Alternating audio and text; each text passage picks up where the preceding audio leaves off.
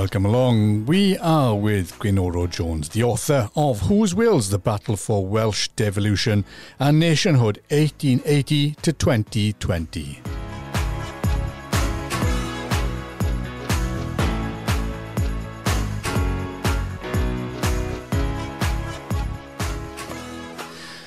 The book looks at really the political structure of Wales and the political battles of Wales over the last century. And Gwynoro has been involved in that himself as a former MP in Carmarthenshire. He joins us now in the studio to talk about the book. Gwynoro, welcome along. We're looking at this now, the preface here is Diane Hopkins. Martin Shipton has written an introduction as well. Alan Gibbard has co-authored it with you, a writer of great standing in Wales. Just give us a brief synopsis then of this book. Well, I sat down one day with Alan. We'd written Gwynoro on Gwynfor in Welsh, and we thought, well, what can we do next? And we came to the decision, let's write about how we got to where we are today. How did we get to the Senedd? And in that discussion,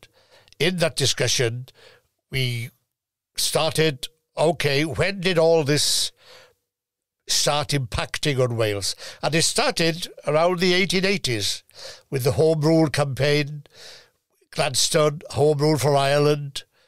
Also in Wales, there were people, Cymru Fydd. Without going into the details of it now, it goes back to those days. And by the way, it is very interesting. We've just been announced in recent days that now Wales is going to have a constitutional commission. And what is that going to be about? It's going to be about the future governance of Wales. Could be Home Rule, who knows? So here we are, 150 years later, we are talking about issues that were on the agenda in the 1880s. And we've tried to trace how did the powers, how did it all come about from those days of the Liberal government, then to the birth of the Labour Party, Kay Hardy, who, by the way, who believed in Home Rule himself, then the two world wars, and devolution died down a bit of necessity because of two world wars, then the emergence of influential people like Jim Griffiths, the campaign for a parliament for Wales in the 50s, and many other things. So we've traced the story for 150 years. That's what we've done.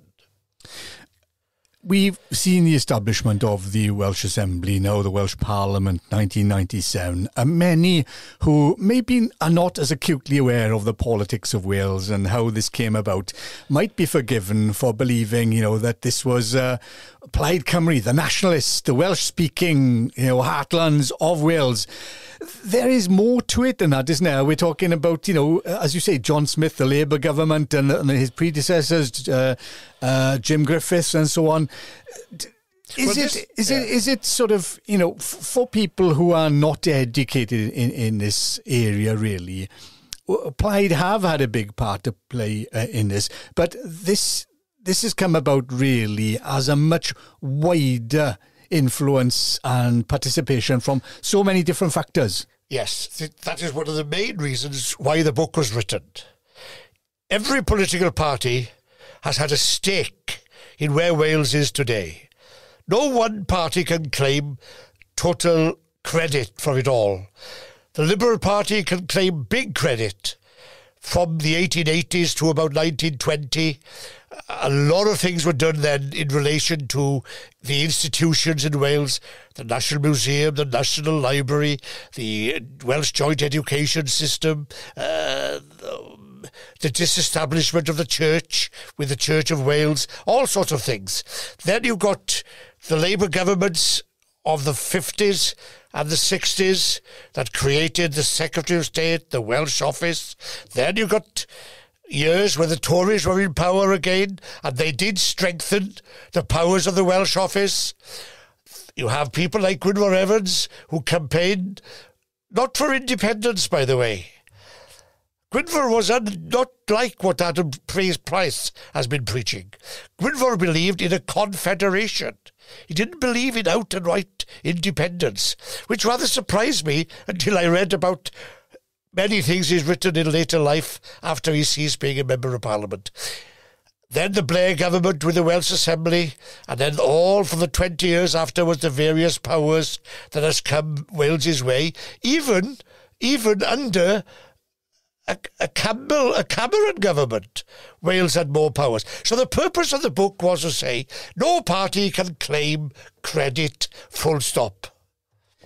It reminds me really of a jigsaw puzzle of Wales itself. You throw it on the floor and you can there's so many pieces to put together, knowing where those pieces fit in. And then, you get an overview, you get an idea of the struggles. We've got an identity crisis, haven't we in Wales? We've got a chip on our shoulder. And this book addresses some of that as well, doesn't it? Yes, well, the biggest problem by now... Well, first of all, Wales has always been divided as to its future. It's now a big issue, isn't it? The Tory party in Wales is reluctantly accepting devolution and trying to argue that Wales is, under the coronavirus, for instance, is taking upon itself more powers than it should. It should work closer with the Westminster government and on and on in that way. Wales has always been divided. In the days of Lloyd George, they were divided. Lloyd George wanted Home Rule for Wales. The South Wales Liberal Party couldn't accept what Lloyd George wanted, and they sent him away from a big debate and a big meeting in Newport with a huge flea in his ear. And after that debate, Lloyd George gave up on Home Rule, because he knew that the Welsh people wouldn't accept it. Division has been part of Wales's future and prospects. One reason, we are tribes. And what are the tribes now?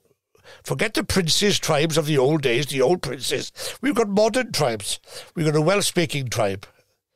We've got a tribe that is Welsh and a bit of a British in them. We've got people in Wales who are British out and out, Unionists out and out. We've got other people in Wales who are English and only English, and other people who are English and British.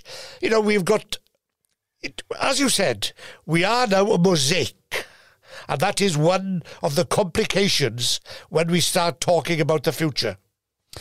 Martin Shipton made an interesting point in his preface. He talks about the mythology. We are a nation of storytellers. We believe, or we certainly promulgate these myths.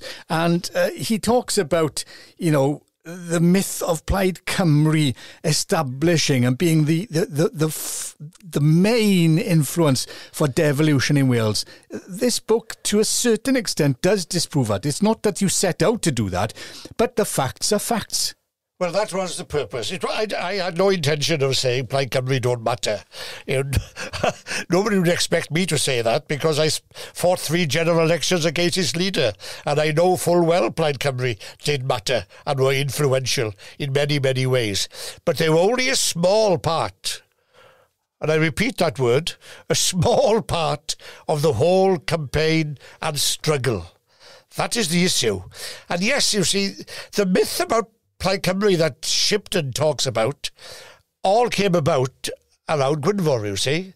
That is the reality of it. Gwynfor was set on a pedestal, and his supporters placed him there in many, many ways, and he was idolised by his followers. And there were people in the Welsh media that idolise him. And there are people in the Welsh media today who still idolise that myth. So the book didn't set out to destroy the myth at all. The book set out to establish, as you quite rightly say, what are the facts? When did X, Y, Z happen? When did this happen? When did that? When there were more powers given at different stages along the 150 years. And in that, I conclude, Alan might not conclude, that what is essential is what does the Labour Party believe in? Because a Secretary of State and a Welsh office was set up by Harold Wilson. The Welsh Assembly was set up by Tony Blair. Now, when we talk now of the 2020s, what does the Labour Party now think is going to happen to Wales? Well, we're coming to the end of this, so I don't want to give it all away. But we've had a discussion at some point earlier on as well about the new debate really for the Commission for the future of Wales within the Union of the UK. Martin Shipton makes that point. He says a quarter of a century late, the future of the UK is uncertain. Within a few years, both Scotland and Northern Ireland may have left the UK, and at that point, the people of Wales will have to decide on their future. Would they be content to face permanent domination by their much bigger neighbours to the east, i.e. England, or would they take the plunge and decide on independence? Gwynoro, this is another chapter that is yet to be written, but what's your prediction? Oh gosh, my prediction is Scotland will be independent within 10 years. There will be a united Ireland within 10, 15 years. And by the way, when I say United Ireland, I don't necessarily mean one parliament. You can have a confederal structure in Ireland where there's a parliament in Stormont and in Dublin, a parliament in Northern Ireland and a parliament in Southern Ireland with their own authority and an overarching council between the two governments. That's how I see Ireland going. Then you have the question, what about Wales? What's going to happen to Wales? And we have now a commission, a constitutional commission, to start the ball rolling. Where will we be in 5 years' time or whatever? The ball is in our court, and we've got to start thinking of the future. There we go. The book Whose Wales is available online. I believe you can get it on Amazon, and it's by Gwynoro Jones and Alan Gibbard. Gwynoro, many thanks for joining us in the studio today. Diolch yn fawr. Iawn.